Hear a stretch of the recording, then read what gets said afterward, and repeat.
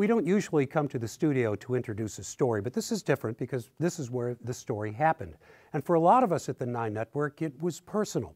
For me, it was the first person I ever really knew and admired who ended up on a U.S. postage stamp. And we'll have the full story of the dedication of the Gwen Ifill Black Heritage Stamp later in the program.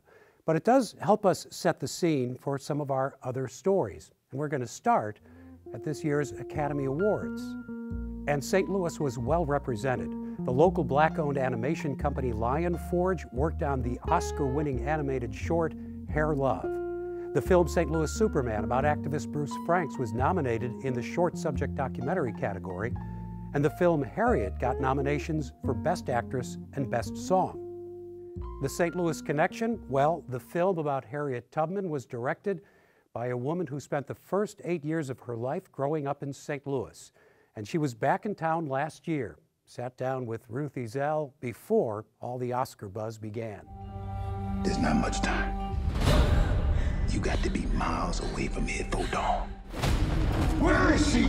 The 2019 film Harriet, about the escaped slave turned abolitionist Harriet Tubman, is the 6th movie directed by St. Louis native Kasi Lemmons.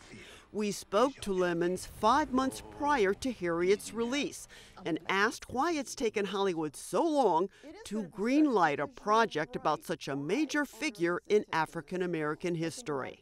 There were a lot of projects that were circulating that had beautiful talent attached and, seemed like really good packages. And for whatever reason, that things fall apart all the time in show business. Things fall apart all the time in show business.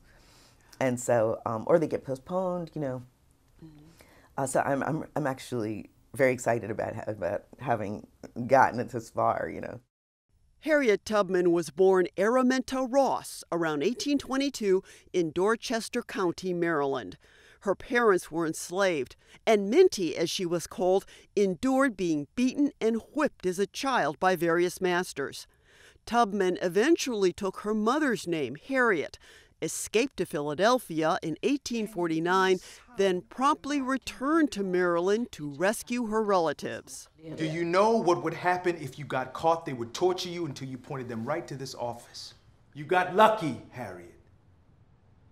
And there's nothing more you can do. Don't you tell me what I can't do. Over time, Tubman made more than a dozen missions, and with help from the Underground Railroad, she guided about 70 enslaved people to freedom. Those missions, in and of themselves, were certainly enough to secure Harriet Tubman's place in history. But that's just the beginning of her accomplishments. During the Civil War, Tubman worked for the Union Army, first as a nurse, then as an Army scout and a spy. She became the first American woman to lead troops into battle in an operation that liberated more than 700 slaves from plantations along the Maryland coast. After the Civil War, Tubman settled into her home on land she bought in Auburn, New York, where she cared for her parents. She campaigned for women's suffrage, established a home for elderly African Americans, and set up an infirmary where anyone, regardless of race, could get health care for free. All very impressive for a woman who could neither read nor write. How do you do? The film director who told Tubman's story for the big screen has about a 30-year track record in show business. But it was studying history that consumed Kasi Lemmons in college. I was always interested in it. I'm still very interested in it. And it's funny because now I see how it's entered my career, you know what I mean? But I was always on that path, so I was always interested in history. And I've always been interested in African American history.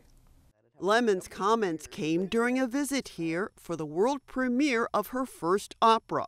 She wrote the libretto for Fire Shut Up in My Bones, the adaptation of the 2014 memoir by New York Times columnist Charles M. Blow, was produced by Opera Theater of St. Louis in June of 2019. Charles's memoir is very lyrical and evocative and poetic, so it had that going for it because, of course, that's what you want, in writing opera.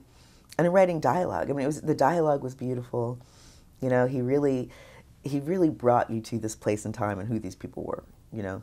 So that was wonderful. So I took a lot from the book, even the words, you know, even the words, how he described things and how people talked, and brought that to the libretto. I'm gonna be free or die. There were fewer opportunities in the film industry for African Americans when Kasi Lemmons was starting out. So we asked if she feels encouraged by the increase in diversity and more diverse storytelling. I feel encouraged, but at the same time, the numbers are so depressing, you know what I mean?